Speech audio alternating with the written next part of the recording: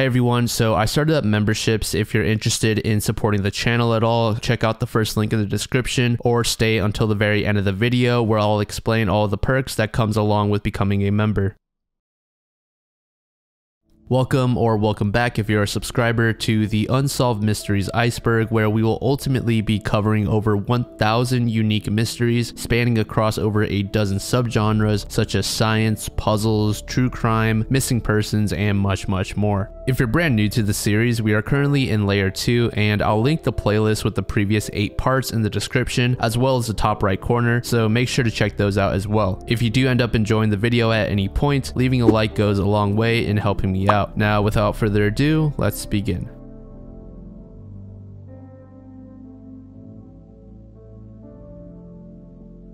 To kick off part 9, our first mystery involves a woman named Shauna Maynard. Shauna's lifeless body was discovered in Las Vegas, Nevada on April 21st, 1998. And at the time, it's estimated that she was about 17 years old. It was revealed by authorities that Shauna was kidnapped and shot to death before she was left along the intersection of Blue Diamond Road and Decatur Boulevard. Police were stumped as to who was responsible, as there was little if any usable evidence left behind on Shauna.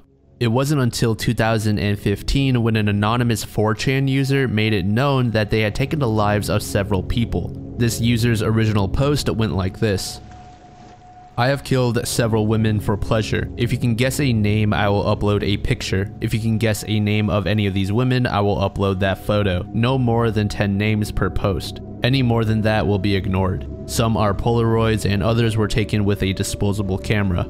I also have pictures of them before death when I was able to do so. If you guess all of the names, I will show you where I dumped a body in 1999. The first one is free, as her name is unlikely to be guessed.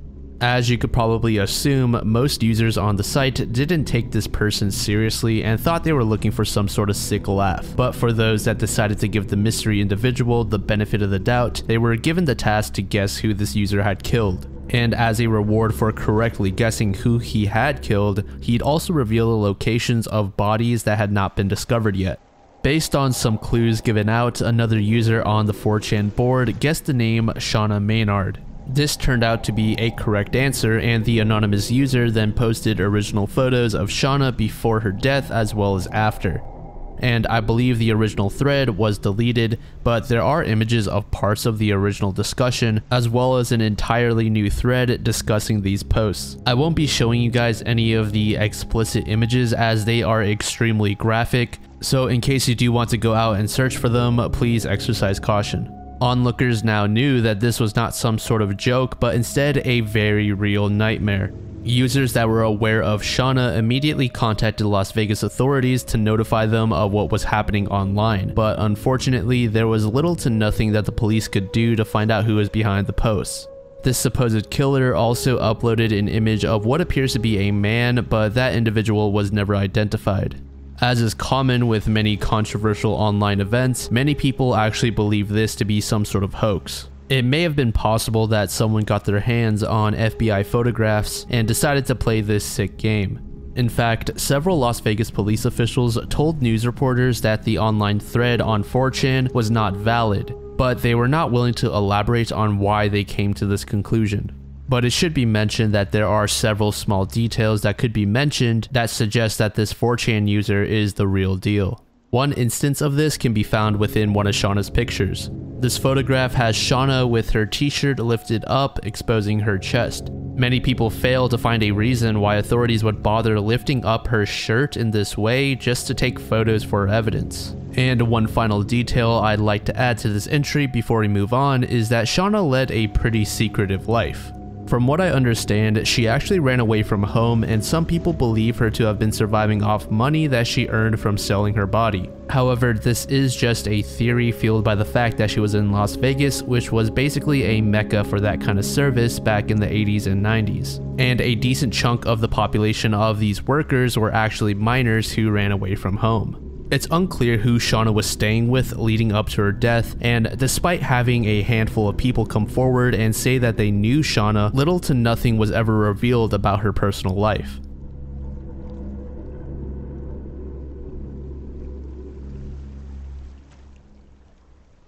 The Princes in the Tower refers to the apparent murder of the brothers Edward V of England and Richard of Shrewsbury. The two boys were the only sons of Elizabeth Woodville and King Edward IV, who would die in 1483. When Edward and Richard were 12 and 9 years old respectively, they were sent to the Tower of London by their uncle in preparation for Edward V's upcoming coronation. But before the young boy was crowned as the new king, both he and his brother were declared to be illegitimate.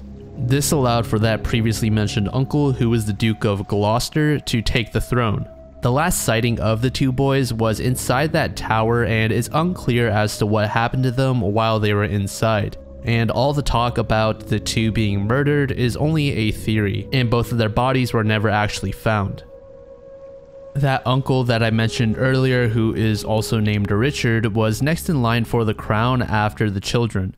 So some people theorize that this Richard may have hired an assassin or someone to kill the boys for monetary compensation. This theory goes a little bit deeper, as Edward V was known to commonly seek his mother's side of the family in any sort of discussion. And as a result of this, that uncle believed that the Woodvilles would become too influential while Edward was in power. Additionally, Edward spent a lot of time with his other uncle named Anthony, who Richard supposedly disliked. Then there's also the fact that if Richard obtained the crown, he could hand the throne down to his own son one day and keep the power within his own family.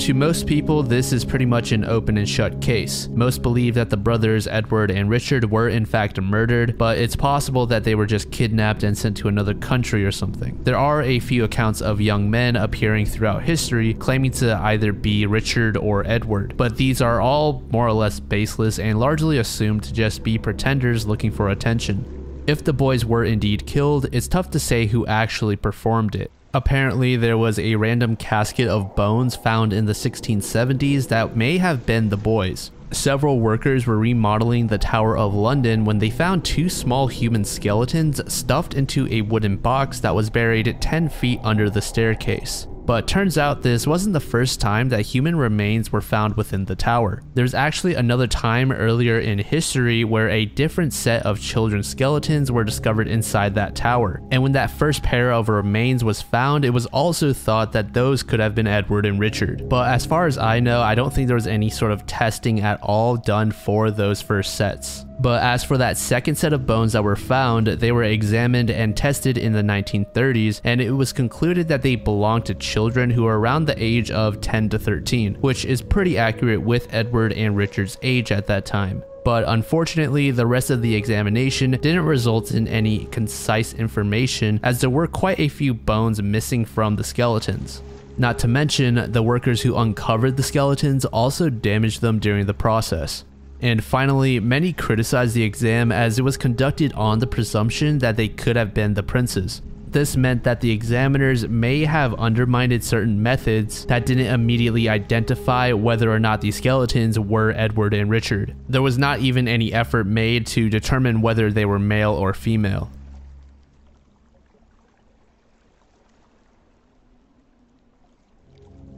Back in the 1990s, there was a television series of unsolved mysteries on NBC that was later moved to CBS for its future seasons before being cancelled in 1999. The staff that were in charge of the show received a postcard that was threatening the crew, telling them not to tell a certain story. Part of the postcard said the following: "Forget Circleville, Ohio. If you come to Ohio, El Sickos will pay." The postcard was apparently sent from Columbus with no return address and was signed by the Circleville writer. So why exactly does this anonymous writer not want this city to be investigated? Circleville is a small town about 25 miles south of Columbus that is said to be pretty reclusive and rarely attracting any sort of outside attention. And turns out that this small town was having similar letters as that postcard circling around between the residents. In fact, these letters were being sent for about 2 decades before they suddenly stopped. These letters were explicitly unhinged and often contained personal details about the people that they were being sent to. The sender was known by the locals as the Watcher. One of the Circleville residents was named Mary Gillespie, and she was oftentimes the recipient of the most dangerous, or rather the most threatening letters. Mary was a bus driver and was accused by this watcher of having an affair with the superintendent of the schools. One of her letters read, "I know where you live. I've been observing your house and know you have children. This is no joke. Please take it serious." The writer went on to mention that they wanted Mary to end this affair. Mary, not taking the situation too seriously, decided to keep the knowledge of this letter to herself, but just on the off chance this is something real, she kept the letter with her. About a week after Mary had received her letter, her husband Ron received his. This letter informed Ron that his wife was sleeping with the superintendent and that if he didn't do anything to stop it, then his life would be in danger. These letters and this supposed affair quickly became the talk of the town. Ron soon received another letter that read, "Gillespie, you have had 2 weeks and done nothing. Make her admit the truth and inform the school board. If not, I will broadcast it on CBS, posters, signs, and billboards until the truth comes out." Mary and Ron sat down to discuss just what to do about this strange situation, and they decided to invite 3 other people in on this as well. Those 3 people were Ron's sister, that sister's husband whose name is Paul, and then Paul's sister. Mary informed everyone that she had an idea of who was sending the letters, and so she proposed a plan. They would attempt to scare the sender. Paul was quoted to have said that they sent the watcher 4 or 5 letters that did not threaten any sort of violence or anything, but simply said that they knew who he was and what he was doing. And it seemed like this actually worked. The letters had seemingly stopped for good.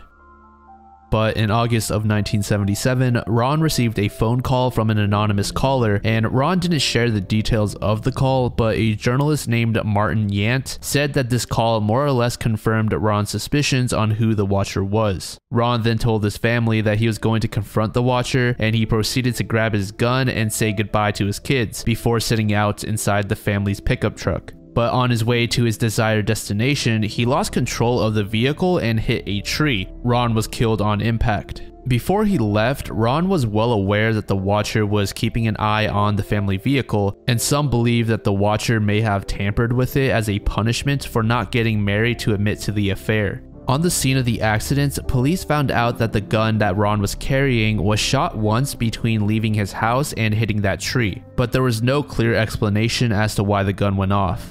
So police ultimately ruled Ron's death as an accident, but quickly after this announcement, several letters began circulating Circleville accusing the sheriff of a cover-up. Ron's brother-in-law Paul even said that the sheriff changed his story. According to Paul, the sheriff agreed with him that there was foul play involved in Ron's death, but a few days later, the sheriff contacted him and told him that there was no foul play after the police's only suspect passed a polygraph test. In Ron's blood, it was found that he had about 1.5 times the legal limit of alcohol, which most people found strange as he wasn't a heavy drinker and rarely even drank at all. After Ron's death, the letters came back and both Mary and the superintendent ultimately admitted to having a relationship. Mary was able to keep her job as a bus driver, but in 1983, there were these strange signs that were beginning to be posted on her bus route.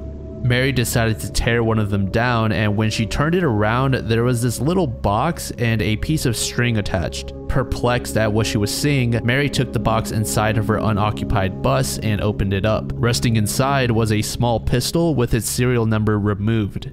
It dawned on her that this was some sort of makeshift trap, and when triggered, the hidden gun would have gone off. Of course, Mary assumed this to be the work of that watcher, but we aren't really sure at this point. And this next part is where the case takes a pretty shocking turn.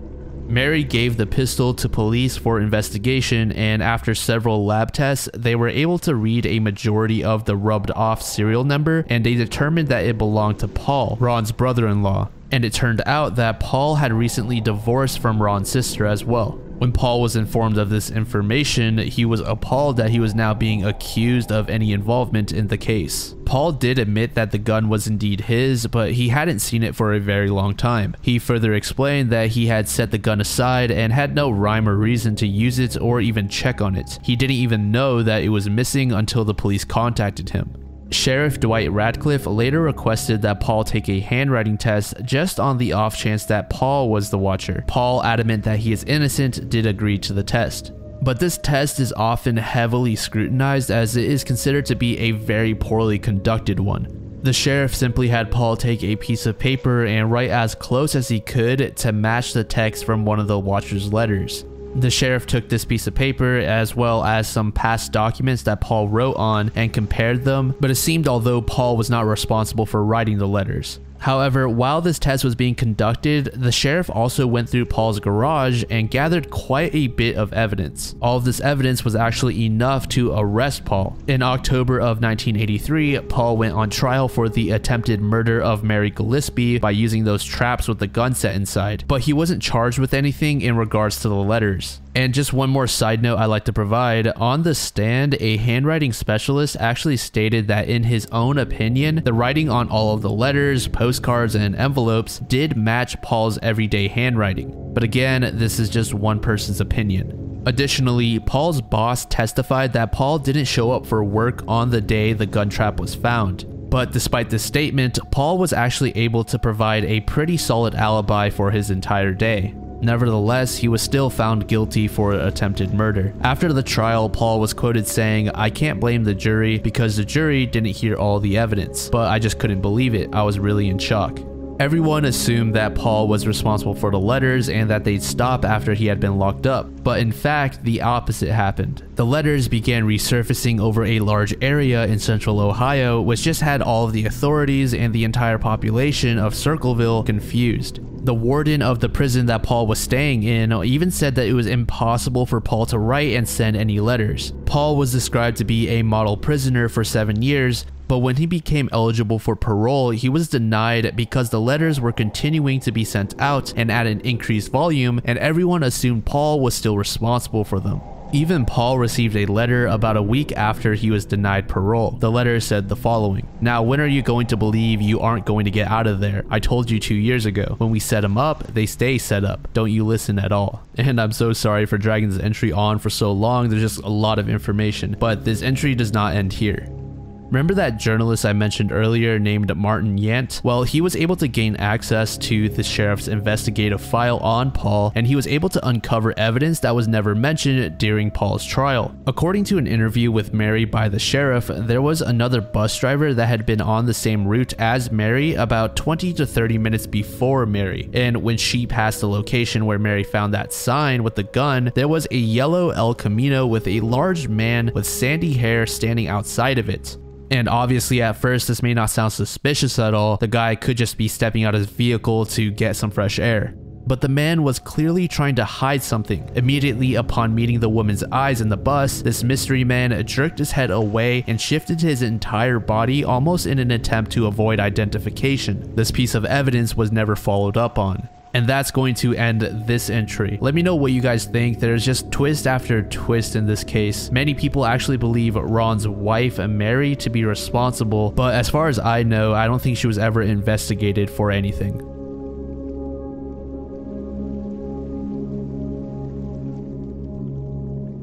Kaspar Hauser was a young man who lived in Germany during the early half of the 1800s who claimed to have grown up in complete isolation within a dark cell. Hauser was stabbed to death at the age of 21 in 1833. Hauser's outrageous claims and subsequent death created much controversy and debate on whether or not his claims were actually true. Many theories began to arise that proposed Hauser may have been a member of some royal household that was hidden away, but of course, most wrote him off as a fraud that liked to stretch his experiences into hyperbolic tales. Hauser first appeared to the public in Nuremberg, Germany, and he was estimated to be about 15 or 16 years old at the time. The boy kept saying the same thing over and over again: "I want to be a cavalryman as my father was." And due to his intellectual impairment and odd behavior, many residents assumed that Hauser was some sort of wild child that was raised by animals in the forest. As word of this mysterious boy began to spread, more and more people wanted to see and question him for themselves. Hauser shared his past life and said that for as long as he could remember, he spent his life in solitary confinement in a darkened cell. The cell was approximately 2 meters long, 1 meter wide, and 1.5 meters high. Inside, he only had a straw bed to rest on and 2 wooden toys, one of which was carved into the design of a horse and the other into a dog. Every morning, Hauser was given bread and water, which was set next to his bed while he was asleep. Additionally, this water occasionally tasted bitter and would cause Hauser to fall into an extremely deep sleep. Whenever this happened, Hauser's straw bed was also changed out, and his nails and hair would be trimmed as well. Hauser also mentioned a mystery man that taught him how to write his name. This man was also the one responsible for telling Hauser to say, "I want to be a cavalryman as my father was." Hauser later explained that he had no idea what that sentence even meant, he was just told to say it. And something else that I forgot to mention at the start of the video was that when Hauser showed up, he was wearing very tattered clothing and he couldn't even really speak at all. That sentence about the cavalrymen and his father was the only sentence that he could actually say.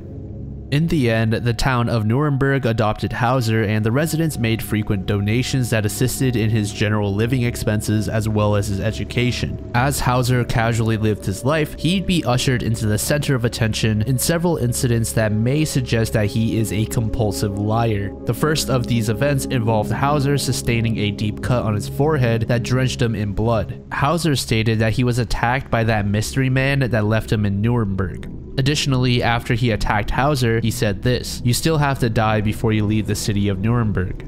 Obviously, there are people that believed Hauser and also people that doubted his story, but those that didn't believe Hauser thought he inflicted this wound upon himself for attention and pity, as he recently got into a heated argument with the person who was providing him with housing. About half a year later, he obtained another wound that involved a pistol. Hauser claimed that he fell off of a chair that he was using to reach atop a bookshelf, and when he lost his balance, he ripped off the pistol that was hanging on the wall as decoration. Many people found Hauser's story to be ridiculous and were beginning to question just how many times Hauser may have lied in the past. Gradually, even those that were on Hauser's side slowly began to doubt him. On December 14th, 1833, Hauser returned home with a deep wound on the left side of his chest that was supposedly inflicted by a stranger. Hauser claimed that he was lured into an area where he was given a bag before he was stabbed in the chest. When police went to investigate the crime scene, they indeed found a small bag that contained a note inside. The note read something like, "Hauser will be able to tell you quite precisely how I look and from where I am. To save Hauser the effort, I want to tell you myself where I come from. I come from blank, the Bavarian border blank, on the river blank. I will even tell you the name MLO." Hauser ultimately died as a result of the chest wound 3 days later. There were many inconsistencies between Hauser's own accounts and what police found at the crime scene, which led many people to suspect that Hauser stabbed himself and then fabricated this entire tale about being attacked. As for why he did this, more than likely it was because Hauser was looking for more attention, as he was in the city for about 5 years at this point, and the residents weren't exactly looking at Hauser as this enigmatic figure anymore, but instead just a normal person. Forensic examiners more or less agreed that Hauser's wound could very well be self-inflicted and that perhaps he had originally intended on inflicting a lighter wound. So was Kaspar Hauser really someone who was imprisoned in a small dark cell since childhood, or was he just a pathological liar seeking attention? Well, as recently as 1970, several psychiatrists have stated that it is highly unlikely that Hauser could have developed into what he was rumored to be if he truly grew up in the conditions that he said. These psychiatrists went on to say that Hauser's accounts are so full of absurdities that it's astonishing anyone gave him the time of day. If anything, he possibly had a mental illness and was so deep into his own tales that he himself believed them as the truth. I don't know how long the actual process would take, but if one were to only consume a single type of carb for an extended amount of time, they would eventually reach the point of organ failure as a result of amino acid deficiency. Furthermore, skeptics often point to the fact that Hauser probably would have died from scurvy if his diet was truly just bread due to an extreme lack of vitamin C. But just for the sake of the video, let's give Hauser the benefit of the doubt and say he wasn't lying. Why then was he kept in such terrible conditions, completely isolated from humanity, save for one man? Well, there were several rumors that Hauser may have been the hereditary prince of Baden. This prince was born in September of 1812, but had been swapped out for a dying infant at some point. After over a decade, this swapped out infant could have resurfaced as the boy named Hauser.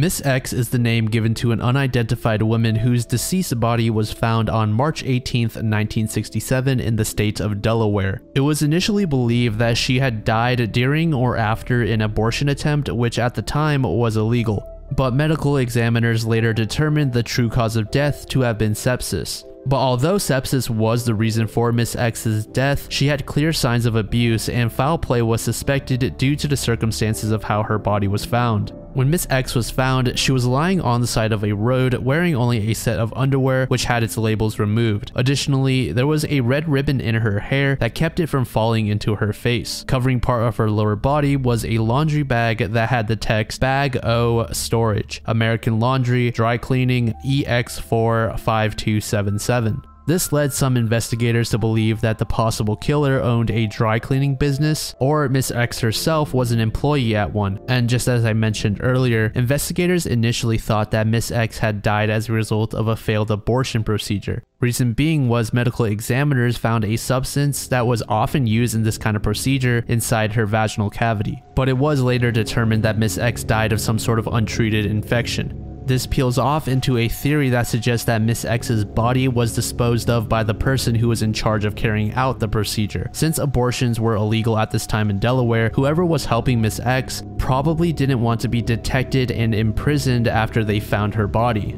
and so they just decided to dump her. That earlier mentioned bag that covered a portion of Miss X's body was traced to a company known as American Laundry, which was in Trenton, New Jersey. Police contacted the owner of the business, and when they were questioned about Miss X, they said they did remember a young woman that matched her description, but they had no knowledge of who she was or where she was from. And typically, this is where we would end a case like this, but fortunately, this is one of the entries on the iceberg that is actually halfway solved. And pretty recently, in fact.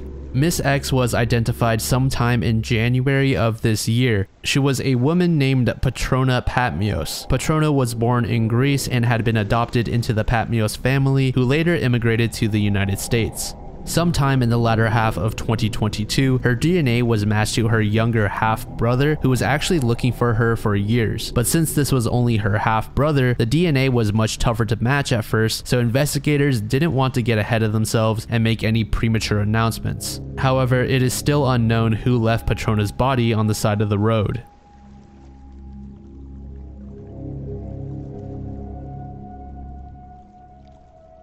An ORC, or odd radio circle, is a large, unexplained astronomical object, and as of April of 2021, astronomers have observed 5 of these. At radio wavelengths, these ORCs become visible and bright around the edges, but at infrared or X-ray wavelengths, these ORCs are not visible. Astronomers have no idea what the purpose of this thing is, and these have only recently been discovered, with the first sighting being in 2019. Some astronomers believe that this object is a new class of astronomical object entirely, but it's also possible that this has no significance at all, it's just simply existing for the sake of existing.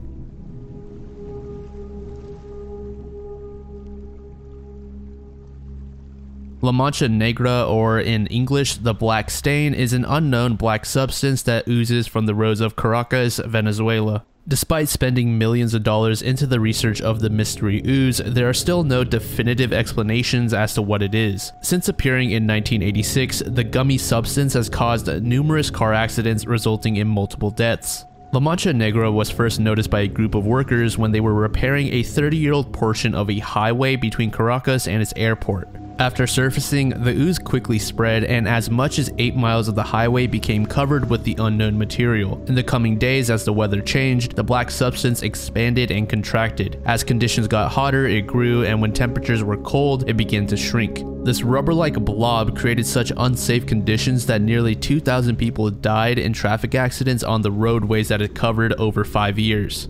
As I mentioned earlier, the Venezuelan government invested millions into the research of La Mancha negra, and at first they believed it to consist of oil and dust. So they proceeded to try and push the material off of the roads with pressurized water, but it didn't budge. So it was back to square one for them, and they came up with another idea to try and dry the substance up. They did this by pouring tons and tons of smashed up limestone over the stains, and it seemed to work, but unfortunately it sparked a new problem. Due to how much limestone they actually needed, it left the roads so dusty that the air was unbreathable. But in a surprising turn of events, around 1996, the slick material just up and vanished for several years. Initially, some thought that the raw sewage from neighboring slums were to blame.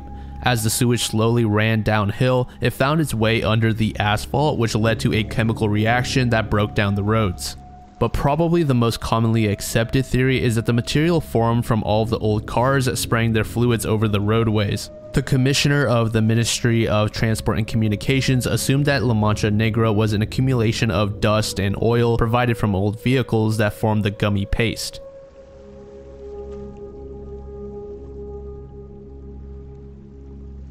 Moha is a sea creature that resembles a turtle, and it's supposedly living in or around the Great Barrier Reef in Australia. The creature itself has a long neck, large dome-shaped back, and massive fish-like tail. Sightings have it measured at about 30 feet or 9 meters in length and 8 feet or about 2.5 meters wide. The shell itself is about 5 feet in height, which is about 1.5 meters. The first reported sighting was in 1890 by a woman known as S. Lavelle, who was a teacher in Queensland. In just a few days, 9 additional sightings by different people were reported as well. Some called Lavelle a liar and accused her of being a mythomaniac with tendencies to break out in psychotic behavior. The moha was feared by many residents, as it was rumored that it would attack coastal camps and sometimes drag people into the water by their legs.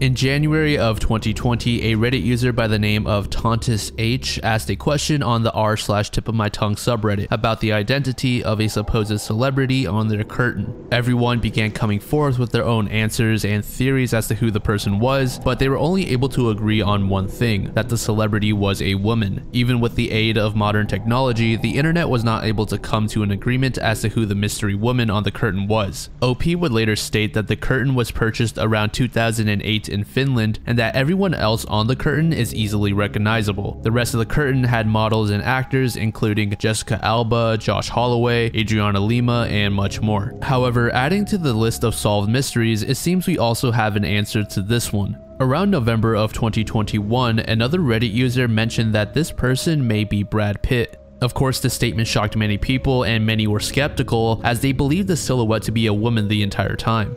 So the next task was to obtain the original photograph or image of Brad Pitt that the curtain used. At first, the search for the Brad Pitt image would be unsuccessful, but eventually this Reddit post surfaced with the following photo, which was taken in 1994 for GQ. After you compare the curtain and the GQ photo, the similarities begin stacking up. Some people pointed out that the original photo had Brad with stubble, while the curtain has someone clean shaven, but it seems that other men with facial hair had their hair removed as well. Such can be seen with this image of Josh Holloway. If you found this topic interesting, Justin Wang has a video dedicated to it, so definitely go give it a watch if you want to learn more about the specific details in this entry.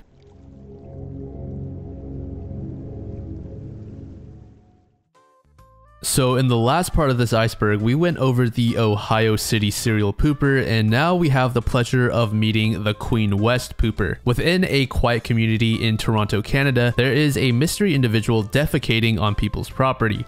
One of the residents in the area named Judy said this: "Sometimes he has a Tim Hortons coffee cup in his hand, so I mean he can use the washroom at Tim Hortons." The article I was linked was posted in 2018, and at that time there were posters plastered on the signs in the neighborhood showing a pretty normal looking guy. On the posters it read, "Please be aware, this man is defecating publicly in the neighborhood early in the morning. The police have an active investigation to identify him." As far as I know, I don't think this person was ever caught, so he may or may not still be terrorizing the streets of Toronto and painting the city brown with his fecal matter to this day.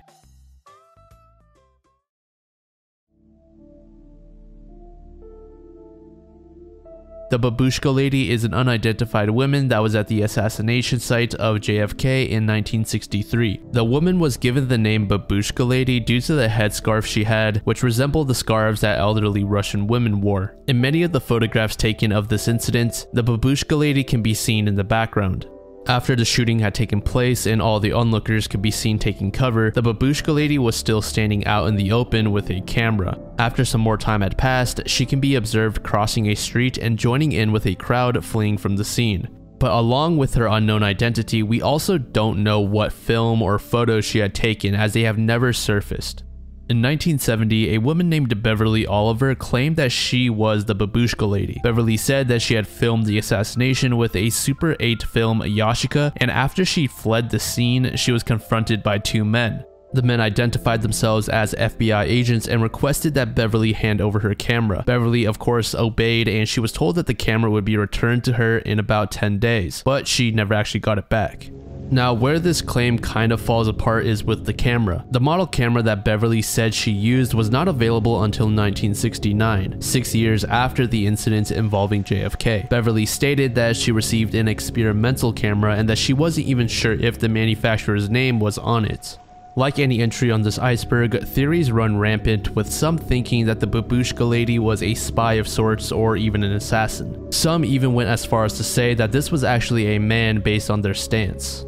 Some of these theories propose that the camera the babushka lady was holding was actually a weapon of sorts, or she used it as a sort of signal. But on the other hand, there are many people that believe that she was just a normal pedestrian. And finally, before we actually move on from this entry, there are a few interesting facts that I found about the actual footage that I'd just like to mention. So in total, there are about 6 different angles of film taken of this incident, and one of the high quality ones was actually thrown away before someone just took it out of the trash because they thought that, oh, this might hold some sort of value in the future. And this particular piece of film actually helped prove somebody's innocence that was being accused of being a culprit. And then there's the other piece of film of this incident by Abraham Zapruder, who showed up to the JFK event with his 8mm Bell & Howell camera and inadvertently captured the most complete record of the president. Abraham later met with a representative from Life magazine and sold all the rights to the footage for about $150,000.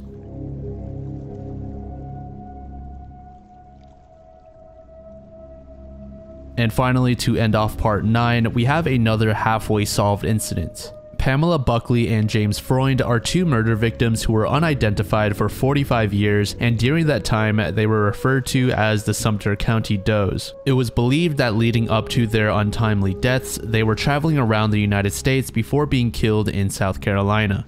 James and Pamela were 29 and 24 years old respectively at the time of their deaths. James was shot 3 times in his chest, and Pamela was shot once in her chest and again through her neck. And it was only in 2021 when the 2 were identified. However, the culprit still remains unknown. Investigators believe that James and Pamela were killed in a vehicle hijacking incident that likely involved a hitchhiker on August 9th, 1976.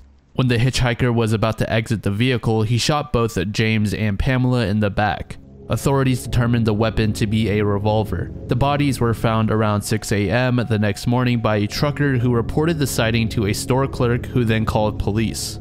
Once the identities of the 2 were found out, it was realized that Pamela had married very early on in her life but had quickly divorced. Some investigators thought that her ex-husband may have been responsible for the murders, but this was quickly rejected as a possibility. Others believe that the serial killer Henry Lee Lucas may have been the culprit. Lucas himself even told police that he was in South Carolina at the time of James and Pamela's deaths. But police were skeptical when they received this information, as Lucas was notorious for giving out false confessions. Lucas ultimately died of a heart attack in 2001 and was never convicted for this particular crime. To this day, the identity of the murderer is still unknown.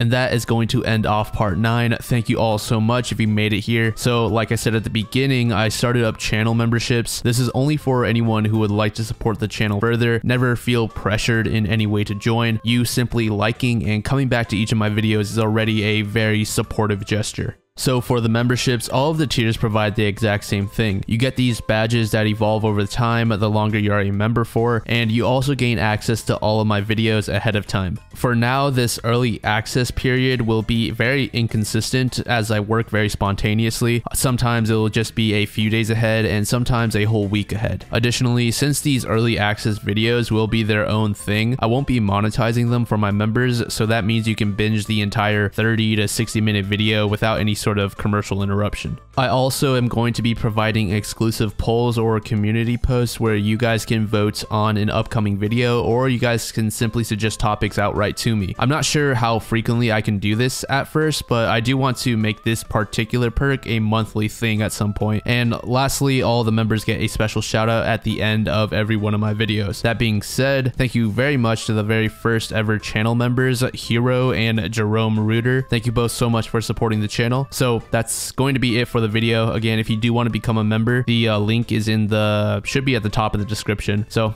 yeah, I'll talk to you all again very soon, and I hope you all have an amazing day.